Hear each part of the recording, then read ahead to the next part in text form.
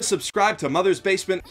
Yeah, I don't think anyone will argue that Blend S is at least the memeiest OP of 2017, but is it one of the best? You'll find out in a second, but first I need to do a bit of housekeeping and correct a few errors from part 1 of this list, which, by the way, you can watch by clicking the little eye icon up there. First correction, the name of the Atom the Beginning OP isn't After the Rain, that's the band, apparently. The song is called Kaidoku Funo, or Indecipherable. Also, I goofed a bit while talking about Sakura Quest. Ayaka Nanase is the name of the actor who plays the protagonist. The actual character's name is Yoshino Koharu.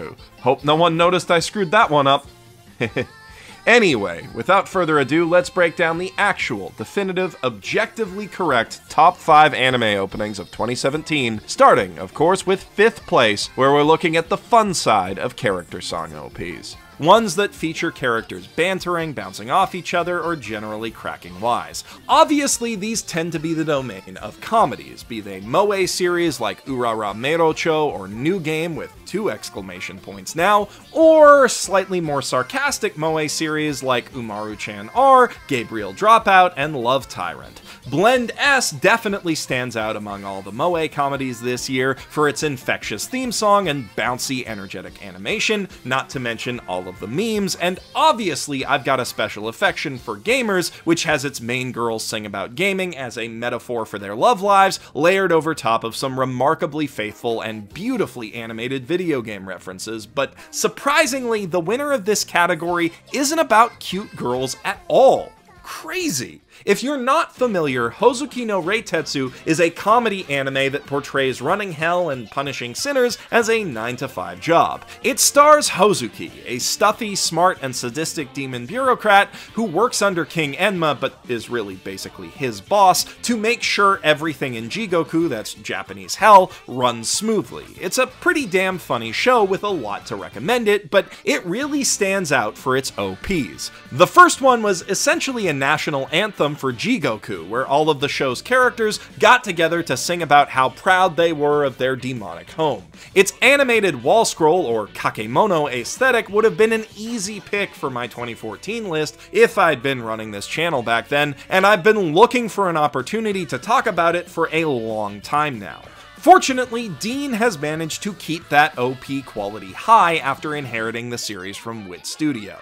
The new theme, Dai Jigo Jigo Bushi, plays more as a tourism commercial jingle than an anthem, bringing the whole cast back to sing about how scenic and fun hell is, with an exasperated King Enma repeatedly chiming in to clarify that no, it's really not. As you'd expect, what makes this OP shine is the way the characters bounce off each other, an effect that's only amplified by the sheer number of them. The cast of this show is absolutely massive, but you get a real sense for everyone's personalities from the brief, sometimes just a second long snippets that you see of them. The little details, like how Shiro gets distracted and starts chasing his tail when he's supposed to be singing the chorus, really help to bring the whole production to life and give each character a distinctive identity. The most impressive part of this OP by far is definitely the 3D camera rotations that, CGI assisted though they may be, are remarkably well animated. The slapstick sequence that leads to King Enma being knocked into a cauldron of molten magma and then thrown into a snowbank is particularly slick and pretty damn funny to boot. All of this creates a palpable sense of chaos that gives you a bit of an idea of what a headache it must be for Hozuki to manage this whole cast. But it also builds this fun, festive atmosphere that you really want to be part of. It's an ideal advertisement both for hell and for this quirky, underappreciated comedy. Between this, Sakura Quest, and our next winner, you could probably say that's a running theme with many of my picks, but I promise you that it just happened to work out that way. In 4th place, we're looking at OPs that are carried by stylistic gimmicks, unique or remarkable animation styles that make them stand out from the rest of the pack. In general, it feels like a lot of anime have been more ambitious or experimental with their openings this year, but it's still worth highlighting the ones that go really out there. OPs like Laughing Salesman, with its trippy, morphing motion graphics and CGI, or Rage of Bahamut Virgin Soul, which uses a similarly limited color palette to enhance the intensity of its action scenes. Or Garo, Vanishing Line, which only uses color to accent a sketchy black and white CGI style that's even more reminiscent of the classic Wii beat-em-up Mad World than your average Mad World OP. And then, of course, there's Kakegurui, which opens each episode with a psychosexual feast for the eyes, as well as the mouth. There's a lot of food here that many had pegged for OP of the year when it first started airing. And while it doesn't quite make the cut for this list, I still gave it the What's in an OP treatment back in the summer, so if you're curious to hear what I think about it, go watch that. This category is far from just being about crazy color palettes, though. I also have to give props to Hina Logi for its charming and vibrant paper stop-motion intro sequence, and to our ultimate winner, which pretty much does the opposite by bringing real-world photos into its animated reality. Narugamama Sawagumama from the Eccentric Family 2. The idea of drawing animated characters into real photos of Kyoto is a perfect fit for the story of this series, a tale about Tanuki and Tengu who live secretly alongside humans in modern-day Kyoto. And as clever as it is in concept, it's even better in execution. The compositing in this OP is absolutely phenomenal. None of the shots are flat. The photographs have all been separated into layers to give them real three-dimensional depth, particularly when the camera pans across them. And the characters have a real physicality to them as they move through these spaces. The lighting on every one of them is nearly flawless, and the effect when it's all put together is pretty damn incredible. Of course, I'm a sucker for creative title placement, and no other OP this year has done that better. Credits are placed on signs in the backgrounds and placed in the environments as three-dimensional objects that look like they're really there. With surreal animated effects dancing across these layers and careful attention paid to where things lie in 3D space, right down to their shadows, every background feels full of life despite the fact that they're almost all static images. It creates the distinct impression of a world frozen in time, where a lot of other shows that try for a similar effect just end up looking like, well, cartoons drawn on top of photos. Now, if you caught that qualifier a second ago, I say almost because one of the backgrounds in this OP was actually filmed using a 360-degree camera moving down an alleyway. The shot was then shrunk down into a sphere at the center of the screen, and the sky was keyed out, leaving only the buildings and the street below, creating the impression of a mini planetoid encapsulating all of Kyoto. And then they animated a person running through it just to show off. I say just to show off because the whole time this is on screen, there are crazy effects going on in the background and characters flying directly into the camera that distract from just how impressive what's going on at the center of the frame actually is. I've run out of time talking about this OP without even touching on the theme by Milktub, which is fantastic, or the actual animation, editing, and shot composition, also fantastic, because this effect is just so impressive and well realized that I can't help being awed by it. You can rest assured that there's plenty of meaning in the character interactions and framing, but ultimately it's the sheer spectacle and imagination of this OP that puts it this high on the list. If you're looking for something with a bit more depth to it, in an emotional sense rather than a dimensional one, then you'll be happy with our third place entry where we're looking at dramatic OPs. That is, openings with emotionally evocative direction. These often precede fantasy or sci-fi series that either have less of an action focus, like Kato the Right Answer, Kino's Journey, and Children of the Whales, or ones that just want to stand out from the crowd, like Grand Blue Fantasy. But naturally, these OPs are most at home in front of romantic shows, from serious, sordid affairs like Kuzuno Hankai, Fuka, and Love and Lies, to lighter-hearted stuff like Our Love Has Always Been 10 Centimeters Apart, or Recovery of an MMO Junkie, which I can't actually show you because its music producers are phenomenal assholes when it comes to YouTube copyright. Suck a dick, Victor Entertainment. Suck a dick.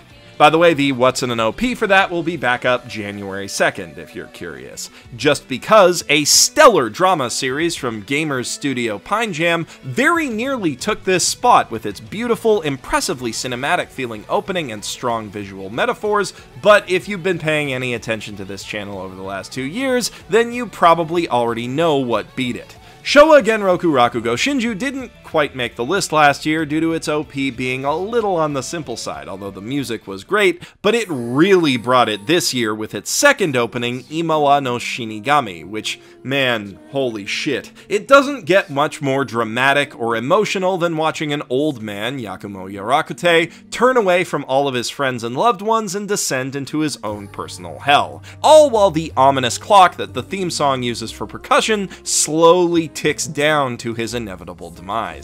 In describing it, I suppose that the narrative of this OP is pretty simple as well, but the way that it's executed is masterful. Haunting imagery paired with an equally haunting theme song retelling a person's final conversation with the Grim Reaper. An ethereal pathway of stars turns into a steep cliff which Yakumo dives off of only to find a Rakugo stage under the waves at its base, which is above him somehow. Turning away from the grasping hand of his apprentice Yotaro, he sinks beneath the water, or I guess above it, and the reflection of the moon transforms into a vinyl record emblazoned with images of the women in his life, which we then see all of his friends and family standing on top of in a circle around him. This is nightmare logic at its finest, both captivating and utterly chilling to behold. It speaks to Yakumo's guilt and sadness, to the desperation of his loved ones to help him, and to the encroaching inevitability of his own death.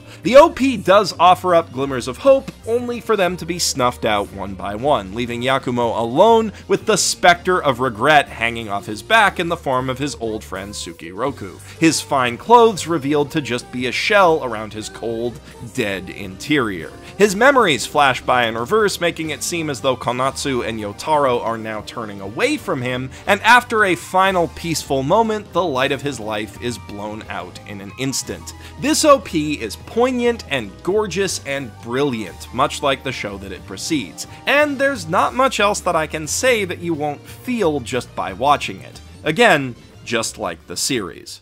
We move back out of the realm of niche appeal anime with our second place slot, where we're looking at action OPs. OPs that involve action. I really hope I don't have to explain that further. This is another category where we were absolutely spoiled for choice this year. From more obscure series like Infinity Force and Robo Masters, to game adaptations like Katsugeki Token Ranbu and Tales of Zestiria the X, and of course plenty of mainstream shonen series, there were many strong contenders this year. This could have easily gone to Kekai Sensen and Beyond, or My Hero Academia, or to Boruto, which made so many bold choices with its first and second OPs that I was half tempted to lump it in with more stylized openings in fourth place. And of course, the fourth OP for Twin Star Exorcists was once again an incredibly strong contender, very nearly winning the series a place on the list for the second year running, but I mean, who are we kidding here?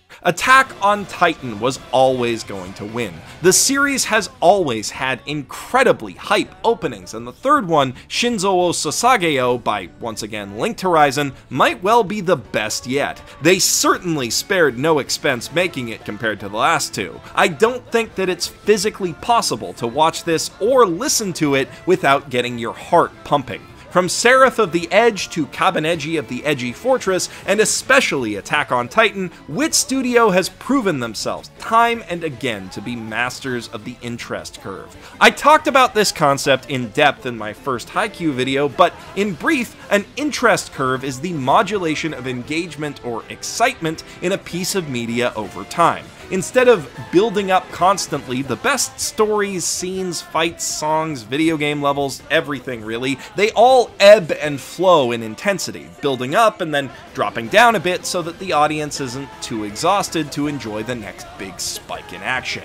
Sasageo is as close as you can get to a perfect example of this. It starts with a hugely thrilling moment as a promise of what's to come. Like every OP in the series, we start looking at a stone relief of a woman, but this time the music explodes as we pull back to reveal that the statue is lying in the blood-soaked rubble of a city devastated by the Titans. Then the intensity dips back down as we see humans preparing to fight and titans roaming the land, gradually building up to the level of that first high and well beyond it, with flashes of violent imagery and impending threats. By the time the soldiers dive off the wall to attack the titan hordes, we're past the height of that initial spike, and after one final moment of calm, the action flares up all at once. And that action sequence, oh boy. With this OP, Wit has finally managed to top the insane roof-running segment of Gurren no Yumiya, showing a full battle against the colossal titan that features a new pinnacle of maneuverable gear acrobatics from Mikasa and environmental destruction on a massive scale, building up to Eren transforming into his titan form and finally going toe-to-toe with the armored titan.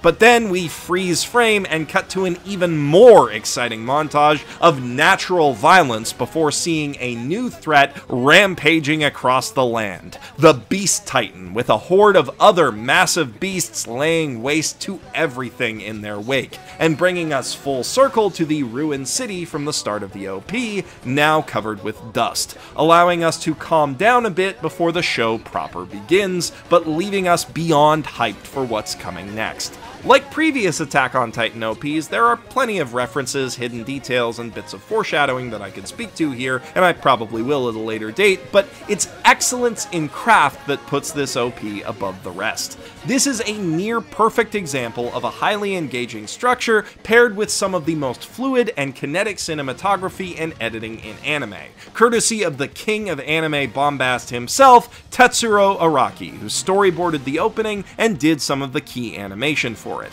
Every time I watch this opening and the action picks up, I can't help pumping my fists along with it, and I can't really think of a stronger endorsement for it than that. It's just great. Great action, great music, great imagery, it's everything a shonen OP should be. And it would be the best OP of the year if not for...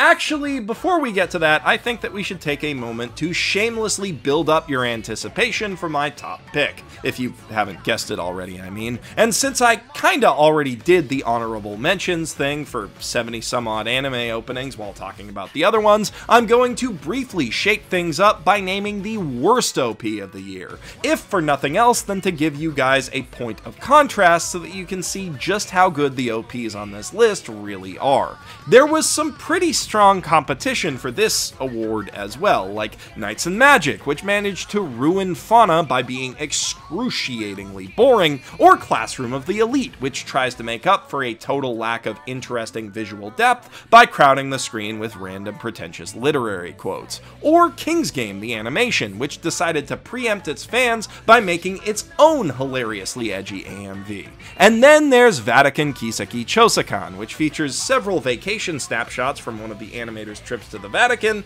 as well as some of the most bafflingly inept CGI in the history of all film ever, not just anime. But in terms of bad CGI and bad openings, nothing this year could really top one of the earliest contenders, Handshakers. With its high frame rate CGI mixed with low frame rate 2D animation, Handshakers comes across more as an experiment in inducing motion sickness than an actual show that someone would watch for entertainment purposes. Nonetheless, it has an OP, and if you can believe it, it's even worse than the show itself. The action scenes are incomprehensible and vomit-inducing, the motion only matches the music sometimes and then accidentally, and the character shots are literally just random assortments of clips from the show thrown together in a messy jumble with no sense of composition whatsoever. And then there's the effects, random particles and other bullshit that flood the screen almost constantly, to the point that you probably can't even accurately see just how bad it is, because the constant tiny motion actually fucks with YouTube's video compression algorithm. But even when you can see what's going on, this OP is almost impossible to follow and just unpleasant to watch. I actually got a headache from trying to write this bit while looking at it. And the cherry on top, the jizz icing on this dog turd cake, is the credit font, which has to be the ugliest goddamn font I've ever seen in my entire life. Every single credit in this OP actually looks like it's been stretched to the wrong aspect ratio. It's absurd. GoHands literally couldn't manage to do a single thing right in throwing this together. It's almost impressive. But let's move on to talking about something that's actually impressive. Without further ado, our number one pick, the best OP of 2017, is Recreators, specifically the second opening of Recreators, Shout by Hiroyuki Sawano. Although the first OP, Gravity Wall, also by Sawano, is also pretty fantastic. I don't think anyone will be particularly surprised by this pick, especially not if they've been paying attention to what I've mentioned and not mentioned up to this point. I've gone to bat for Recreators repeatedly. It's my absolute favorite show of the year, and I was actually a bit hesitant to give it the top slot because of that. I'm still worried that I'm going to be accused of bias for this pick, but I'd be doing you guys a disservice if I let the best OP of the year take a hit just because I was worried what some people might think. So, what makes this OP so damn special? Well, for starters, Hiroyuki Sawano. When it comes to creating adrenaline-pumping theme and insert songs, there's pretty much no one better, and in my opinion, this is one of his best songs yet. And as the Sawano drop meme has demonstrated, you can set basically anything to this guy's music and make it 10 times cooler. But I don't judge openings on music, I judge them on everything else, and that's where Recreators really shines. This is another OP that has that whole interest curve thing down pat, building up slowly to an explosion of action that, while it's not quite as impressively animated as Attack on Titan, is just as exciting for how it's paced out, edited together, and synced up with the music. And while we don't actually see anyone hit anyone else, that's not a cost-saving measure, there's a narrative reason behind it. This is another one of those OPs that gets me pumping my fists every time I watch it. On top of that, the shot composition is beautiful, but more than that, each shot is laden with meaning. In particular, the character shots that build up into the action climax are remarkably dense, reflecting the emotional state of each creation in the lead up to the final battle with Altair. Look at this shot of Alistaria. As the darkest, most solid part of the picture, her legs and weapon in the top right corner are naturally the first thing that jumps out to you. And if you look at just those, it seems as though she's standing stoically, holding her weapon at the ready to jump into battle. But when you look down at her reflection beneath the surface, you see that she's actually mourning the loss of Mamika, represented by her ribbon. That loss is going to drive everything she does from here on out. Then there's this shot of Rui using his super advanced mech as a seat for his leisurely convenience store picnic, while the world and people that he's supposed to protect are a distant blur in the background, reflecting how, as Recreator's off-brand version of Shinji, Rui enjoys his newfound freedom from the responsibilities placed on him in his old world. The following shot of Megane leisurely munching on a churro and tapping her foot as she looks out at the presently empty stage for the final battle ominously shows that she knows exactly what the heroes are planning, and she is waiting eagerly for the fun to start. I could go on and on talking about this OP, and this show for that matter, because it just gives me so much to talk and think about. Every one of these character shots is just as detailed as the ones I just went over. Notice how nobody is actually looking at the camera. This is incredibly efficient and potent visual storytelling. And while the shots introducing new creations toward the end of the OP are more conventional and less meaningful overall, they're still a ton of fun. It's adorable how embarrassed Hikayu is that everyone is looking at her first kiss. I don't want to run this much longer, but I can't wrap this up without talking about the recurring imagery that carries over from the first OP. The dry, cracked wasteland that we see first Sota and then Altair standing in at the middle and end point of each opening. I've been asked more than a few times what this is exactly, and it's actually a dried out seabed, an allusion to the writings of Friedrich Nietzsche, who used the metaphor of an open sea, which represents both endless possibilities and the terrifying unknown, to convey the creative potential that he saw as the benefit of relinquishing one's belief in God and any meaning inherent in the universe. The dry seabed then represents the end of these creative possibilities that results from the end of Setsuna's life, the inciting incident for the whole series, and Okay, I'm really running over time now. I'm working on an extensive video about the philosophy of recreators, which also touches on both openings, so I'll dive deeper into this empty sea when that comes out. For now, I just hope that I've managed to convey even a fraction of the meaning that's hidden in this OP, and justify why I think it deserves this top spot. It's a rare OP indeed that manages to be this information dense and this fun to watch at the same time. And that's a testament to the immense skill of both Aoki as a director and Sawano as a composer. Shout from Recreators is, without a doubt, the best anime opening of 2017. Well guys, that's the list. I hope you enjoyed watching it because it took a lot of work to put it all together. I try to be as thorough as possible when I make these things, which means watching literally hundreds of anime openings over and over again, and I have to do that while simultaneously creating enough content to actually put food on my table week to week. But even after all of that effort, I'm still 100% sure that some of you are gonna feel like I overlooked something or did a great OP a disservice, and I actually love reading discussions like that. So let me know in the comments below what your favorite OPs of the year are and whether you agreed or disagreed with my picks. And I would really appreciate it if you would share this video with your friends and talk about your favorite openings with them while you do it, because that would really help out the channel. By the way, while you're down there, if you enjoyed watching this, consider leaving a like and subscribing to the channel if you haven't already. And if you really love what I do, consider supporting me on Patreon like all of these beautiful human beings. Now, you might have noticed that there are more beautiful human beings on this list than there normally are, and that's because, this being the end of the year, I want to do something special for all of the patrons who've supported me over the year, and put all of their names on the list instead of just the top patrons who pay to have their names in the credits of every video. Thank you so much to everybody who has, backed me up over the last year and helped me pay my bills and helped me pay for editors. I had to get 2 to work on this video because, Christmas is a very tight time for everybody, and I just really wanted to get this out before the end of the year. So yeah, thank you so much for all of your help. Thank you for a great year. It has been a wild ride, and I am so glad that you were all here to take this journey with me. And I am looking forward to see where we're going next in 2018. Thank you. All right, now back to your regularly scheduled end card. If you want to watch my previous OP top lists, I have a whole playlist of those right here, or if you're in the mood for something a little different, click here for a short video essay about how we can keep old anime relevant in the age of simulcasts.